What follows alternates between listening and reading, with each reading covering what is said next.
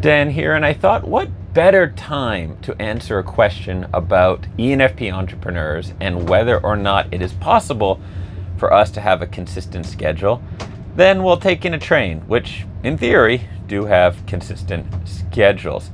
I am right now on a very, very old going from Zagreb, Croatia, all the way back to Prague with a stopover in Austria on the way. And I've just been train trip, finishing up the third draft of this new book, and going to Zagreb, which actually I have a lot of Croatian heritage, and I've been to Croatia before, but never the capital. And so I wanted to find out, are all people in Croatia as insanely friendly as my uncle, my mom, and my grandmother?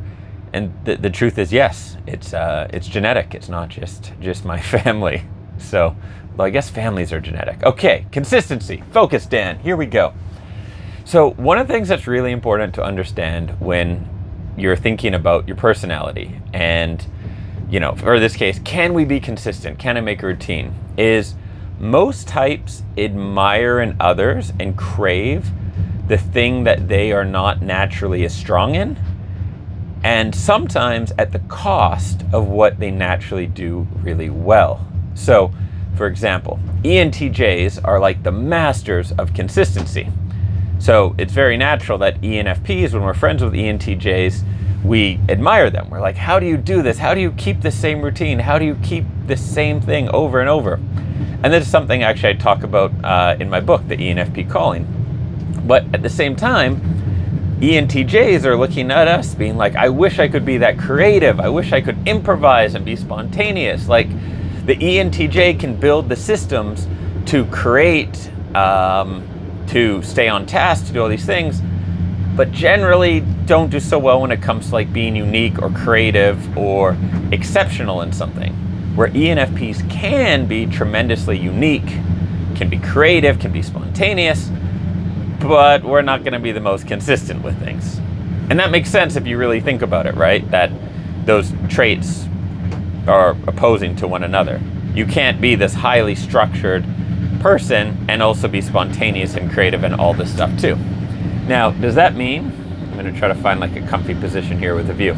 So does that mean that we can't actually be consistent? Yes and no.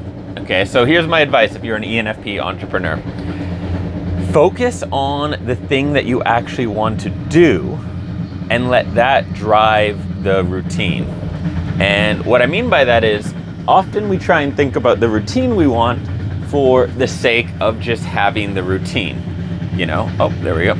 So people will say to me, oh, you know, I read this book, I want to get up at 6 a.m. and do a gratitude practice and do yoga and do this and this and this. And my question would be, why? What do you mean? Why do you want to do that? Like, what are you actually achieving in your life? What are you trying to accomplish? What are you trying to do? And so often the answer is a little bit lackluster. The answer is just like, well, you know, I want to feel a bit better, or I want to just get by and have a little less stress or something like that. And for me, I don't think that is very plausible as an ENFP. I think that what drives us to have a great routine is something that we're really excited by.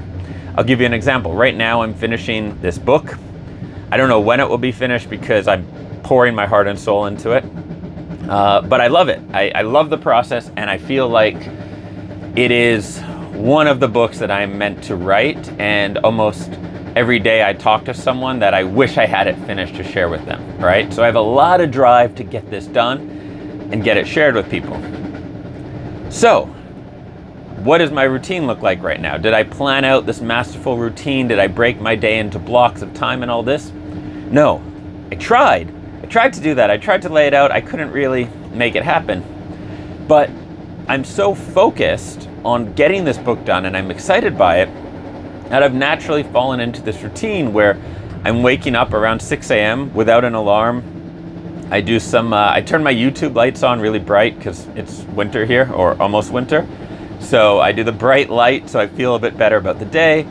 I drink a couple liters of tea, I read, and then I get into writing. And most days I have my phones off and the internet off until around 1 o'clock, something like that.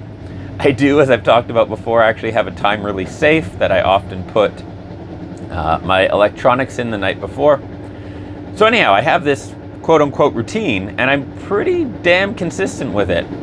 But it didn't come from, I want to wake up at 6 a.m. because some book told me I should wake up at 6 a.m. It's coming from, I really enjoy this, and I want to finish this book, and this is just what naturally then came about, and it's been quite consistent in that way. The other thing is, I think your routine should build from whatever it is you're trying to do, right? So it's a very different routine when you're writing a book versus if you're doing 8 coaching calls a day or hosting an event or yada, yada, yada, right? And so the idea of having one routine for your whole life is insane, right? You're going to change the routine based on what you're trying to accomplish. And if you're an ENFP who's like more living your calling and designing your life to have enough excitement and stuff, you're probably going to change environments sometimes. Like this last week, I've been taking trains around the Alps and down to the Balkans, and that's going to be a bit of a different routine than when I'm back in Prague. And so being able to adapt your routine to what it is you're trying to accomplish, and then being focused on accomplishing something that you're so excited about that it's going to drive you to have a healthy routine. The times I've had the best routines is when I'm really excited about something and I say, you know what, I'm not going to drink, I'm going to exercise every day. Why? Because I want to be at my best to do this thing, whatever it is I'm trying to do, not just for the sake of it. Now, the one thing I would say that can really help is to figure out what components of a routine work really well for you. I know, for example, for me, having my phones off in the morning, premium, huge part of a great routine, right? Cardio exercise, very important part of a routine for me.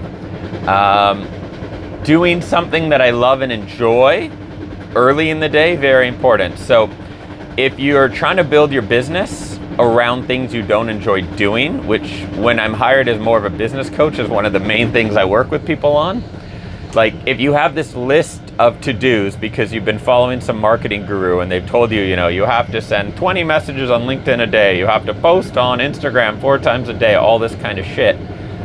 And you don't like doing that because who in their right mind would like doing that?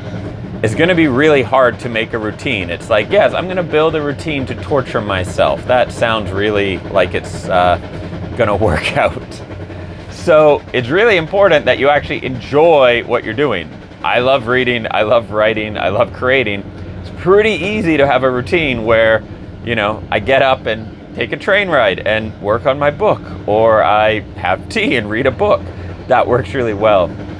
So one of my personal approaches as a coach and when I'm sharing this advice is to go with the big picture. I'm not going to teach you how to build a more effective cage for yourself, you know, to build torture contraptions that will keep you doing work you don't enjoy doing. That's, to me, is just ridiculous. So overall, ENFPs, number 1, have something you're excited about to drive your routine. Number 2, adjust your routine to match the thing you're trying to accomplish, or just to keep it fresh. Like you might want to change routines every 2 or 3 months based on the seasons or based on just your moods or whatever, because having a fresh routine will keep it a lot more interesting. And number 3, yes, we got to grind sometimes when we're starting out a new business. Sometimes there's periods where you have to do things you don't want to do. But if your current business plan involves consistently doing things you consistently don't like doing, then fix that before trying to build some routine to force yourself to do things you don't like doing. My name is Dan Johnston. I have a book called The ENFP Calling that doesn't suck. You can read the reviews if you want proof of that. It's available in audiobook, in print, and in ebook as well, everywhere you can get books, including Audible and Spotify, actually. So check that out. I poured my heart and soul into it, and it's mostly original ideas and concepts you're not seeing on YouTube, and it comes with a bunch of freebies. So do check that out. And I am throwing an event in Mexico in February called ENFPFEST. There will be 12 of us ENFPs in a luxury villa in Puerto Vallarta. If you go to ENFPEvents.com, you can find all the details and request attendance basically to come to it. So have an awesome day. See you soon.